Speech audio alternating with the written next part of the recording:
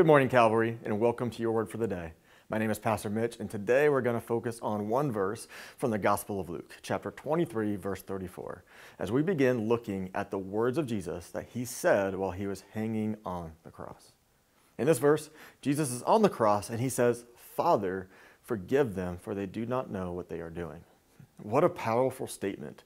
In the midst of his unimaginable pain and suffering and humiliation, Jesus asked God the Father for forgiveness for those that are currently tormenting him throughout his execution.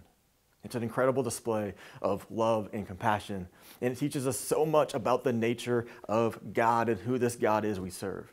See, in this, we see that God is a God of forgiveness. And even in the face of the worst kinds of human sin, God is always ready to forgive.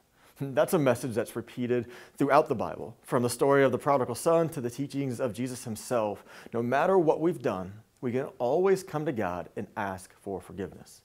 But we also see that God's forgiveness is not just a passive act, but it requires action on our part. See, in order to receive God's forgiveness, we need to acknowledge our mistakes and ask for it. We need to turn away from our sinful ways, and then we need to run and turn towards God.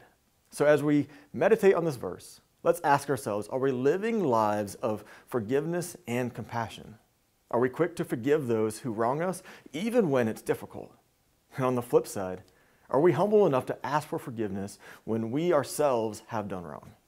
Let's take some time today to pray and to reflect on this powerful message, and let's strive to live lives that are full of God's forgiveness and compassion.